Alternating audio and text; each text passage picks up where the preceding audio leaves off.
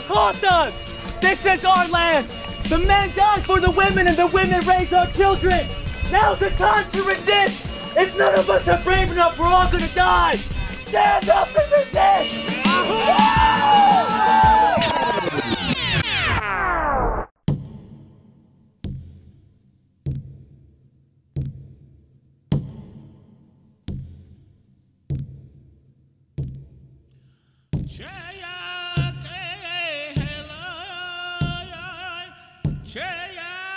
Hale boki he on lapi. Oyate le nach pe le na on kia na le makhochum ki trape le na on ki chimpi. Dago on ki trape le na hekta kel hakota ki on ki chimpi. Chawo ki he onichilape.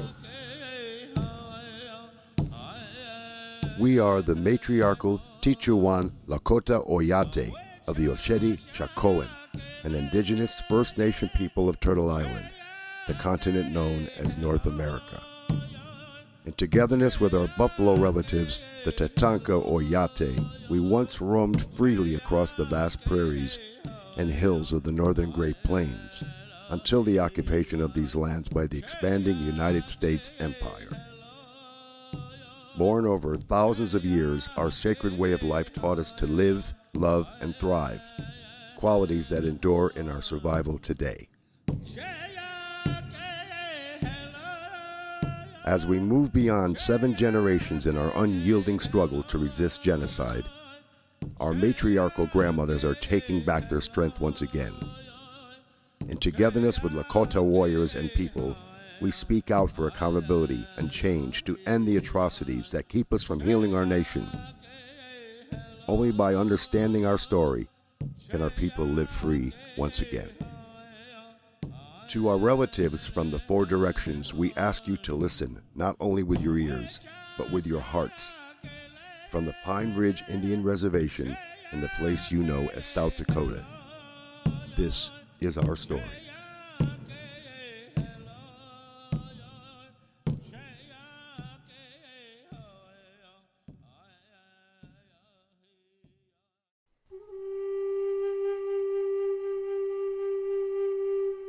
We did not ask you white men to come here.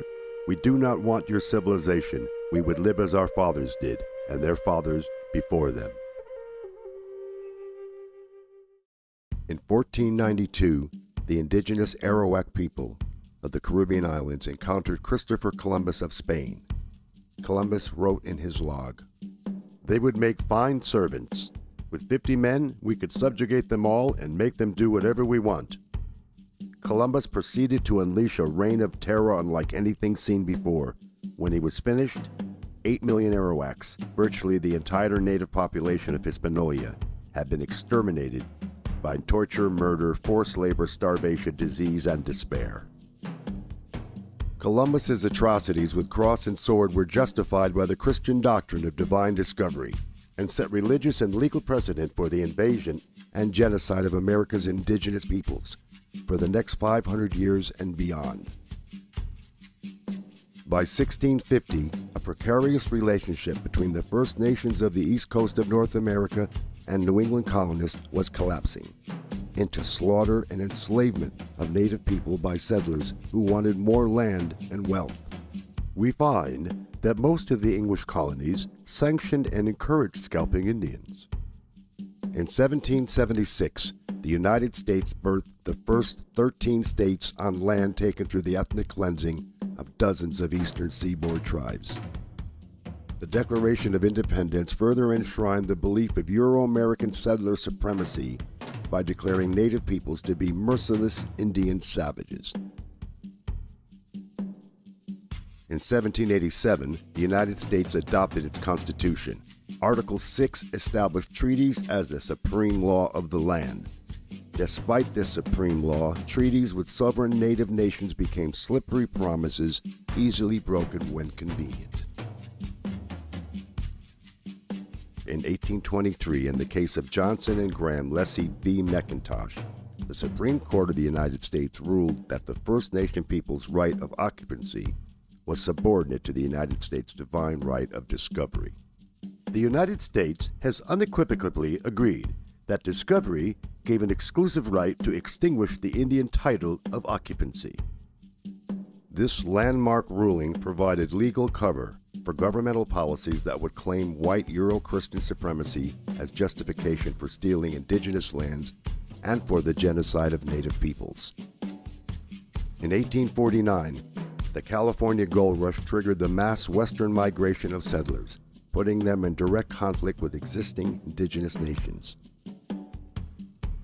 In 1851, anxious to protect white settlers on their way to California and to avoid a full-scale war with the Lakota and our allies, the United States requested the Treaty of Fort Laramie with the Sioux and other northern Great Plains nations. 6 Sioux men signed the treaty, which recognized the Lakota nation's sovereignty over a vast territory amounting to approximately 5% of the continental United States.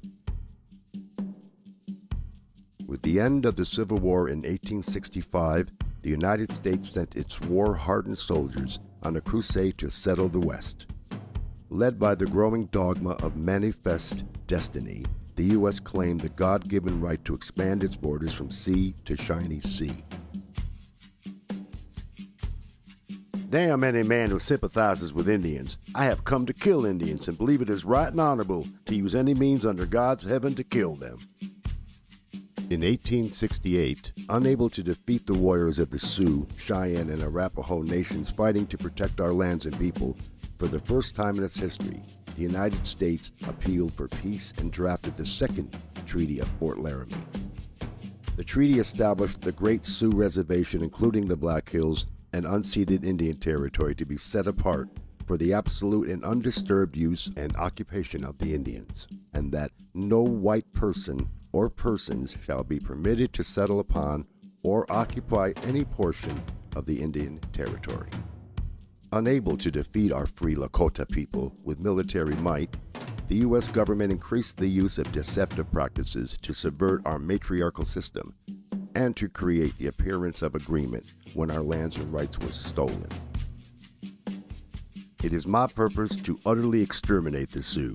They are to be treated as maniacs or wild beasts, and by no means as people with whom treaties or compromise can be made. Just 3 years later, in 1871, the U.S. government ceased to recognize Indian nations as sovereign and independent with the passage of the Indian Appropriation Act. This legislation legalized the theft of our treaty-protected lands and further threatened our way of life with our buffalo relatives. The civilization of the Indians is impossible while the buffalo remain upon the plains. The mass slaughter of our buffalo relatives, the Tatanka Oyate, lasted from 1871 until 1910. In just the first 7 years, buffalo hunters decimated the great herds of buffalo nearly to extinction. The U.S. Army encouraged the slaughter by providing free ammunition and supplies.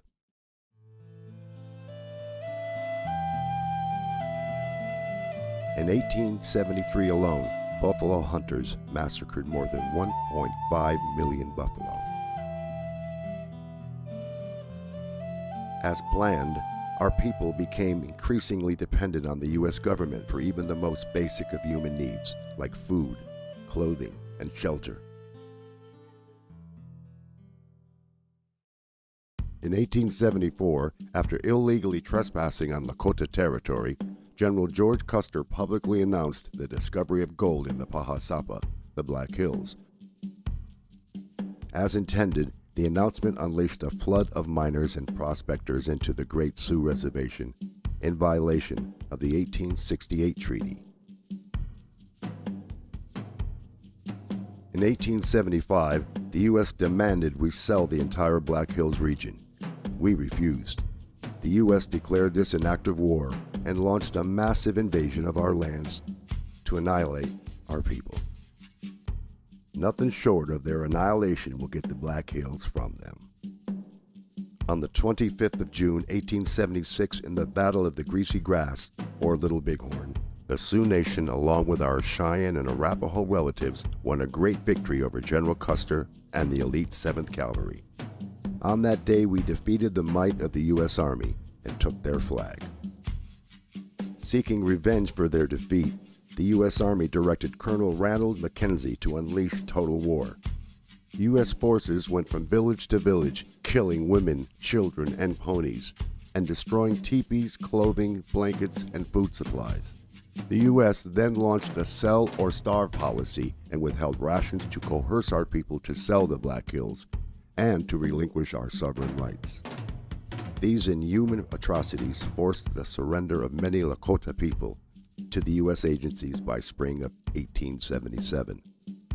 Despite being on the brink of starvation, few of our people signed the agreement to cede the Black Hills. When the paper was signed by Red Cloud, Spotted Tail, and others to give up the Black Hills, the majority of the Indians of the Teton Sioux tribe were not there, and they never consented to giving up the Black Hills, and never gave those chiefs permission or authority to sell or give up the Black Hills. Unable to obtain the required 3/4 consent, the U.S. seized the Black Hills with an act of Congress, in violation of the 1868 Treaty of Fort Laramie. Incensed by the illegal seizure, negotiator for the U.S. Henry Benjamin Whipple wrote, "I know of no other instance in history where a great nation has so shamefully violated its oath. Our country must forever bear the disgrace and suffer the retribution of its wrongdoings. Our children's children will tell the sad story in hushed tones and wonder how their fathers dared so to trample on justice and trifle with God." After breaking treaties, seizing native lands, and destroying our system of life, the U.S. government introduced another element of the genocide of Turtle Island's indigenous people: assimilation. Kill the Indian, save the man. In the 1880s, the U.S. government joined forces with Christian and Catholic missionaries to steal Native children, as young as 2 years old, from their families, ship them to schools far away, burn their clothes, and cut their hair, deprive them of loving family contact for years, and use mental and physical abuse to force their assimilation into American society and the Christian religion. There are but two goals for the Indians: civilization or annihilation.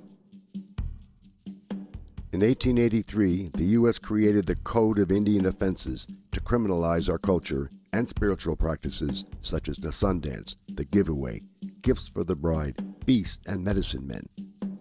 Punishments included fines, hard labor, imprisonment, and withheld rations. In 1885, the U.S. Congress continued its assault on tribal sovereignty by passing the Major Crimes Act, which unilaterally extended U.S. jurisdiction over major crimes into sovereign Lakota territory.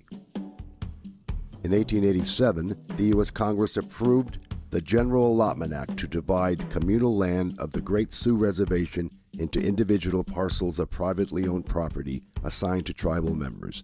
Our people had no concept of individual ownership of our Mother Earth. The Indian must be imbued with the exalting egotism of American civilization, so that he will say "I" instead of "we," and "this is mine" instead of "this is ours." 2 years later, in 1889, in violation of the 1868 Treaty of Fort Laramie, the U.S. Congress passed an act to divide the Great Sioux Reservation into 5 separate and smaller reservations, including the Pine Ridge Reservation. The U.S. government opened the remaining 11 million acres of Sioux Treaty territory for public purchase, including sacred sites and burial grounds our people used for thousands of years. Having wronged them for centuries, we had better, in order to protect our civilization, follow it up by one more wrong and wipe these untamed and untamable creatures from the face of the earth. By 1890, our Lakota people, once powerful and free, were entirely dependent on the U.S. government. The U.S. had forcibly removed our people from our homeland, confined them to reservations, cut their rations by half, stolen our children, and decimated the great herds of our buffalo relatives. On the 29th of December, 500 soldiers of the U.S. Army's 7th Cavalry Regiment surrounded Bigfoot's band of about 350 Lakota people at Wounded Knee Creek. and along with 4 rapid-fire Gatling guns, massacred 312 of our men, women, and children.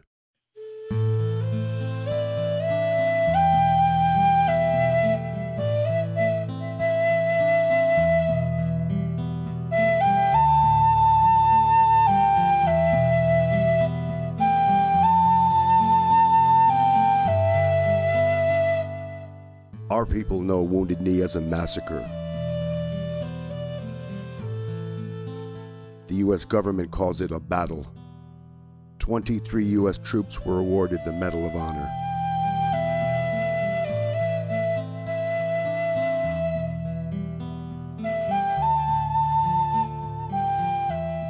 Something else died here in the bloody mud and was buried in the blizzard. A people's dreams died here. It was a beautiful dream. The nation's hoop is broken and scattered. There is no center any longer, and the sacred tree is dead.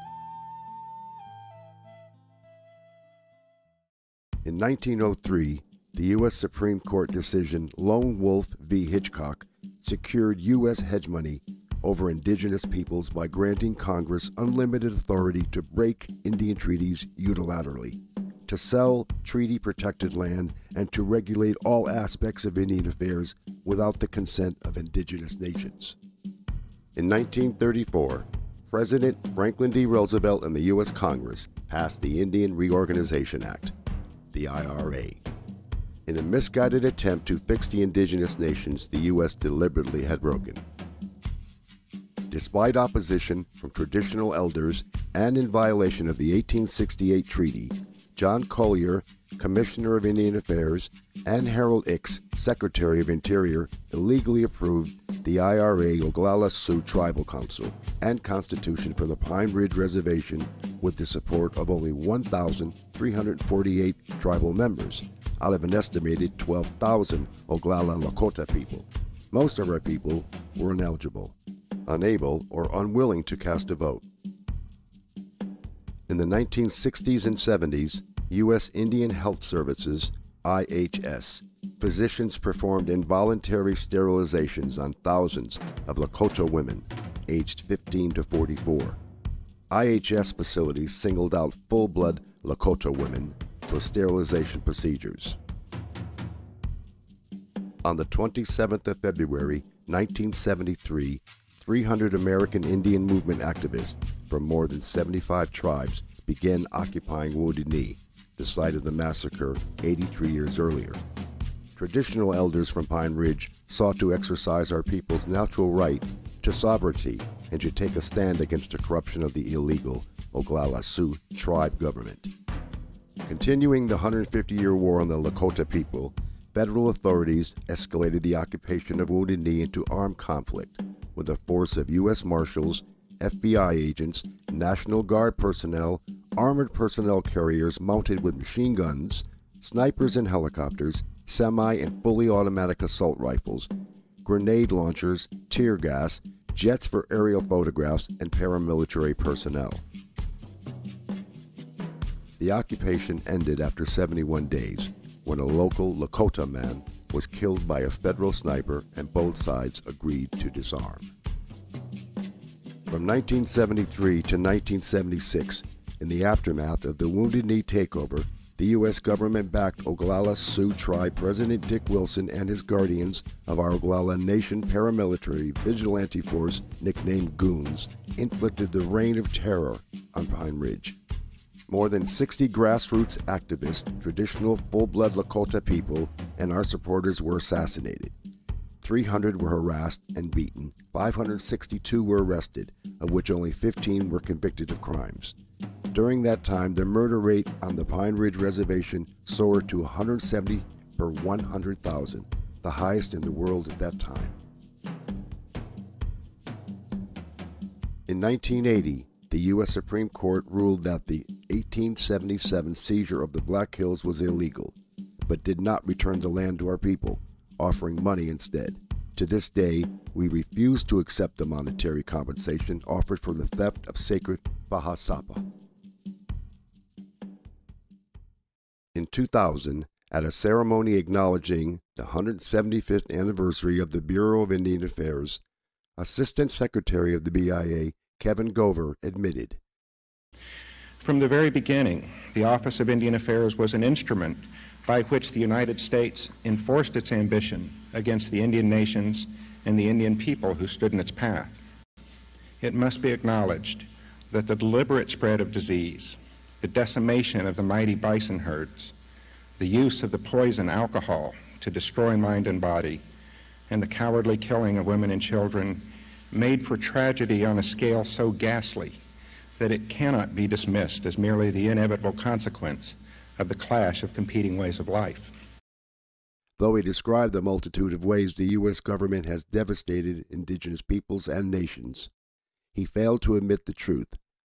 Genocidal warfare continues today.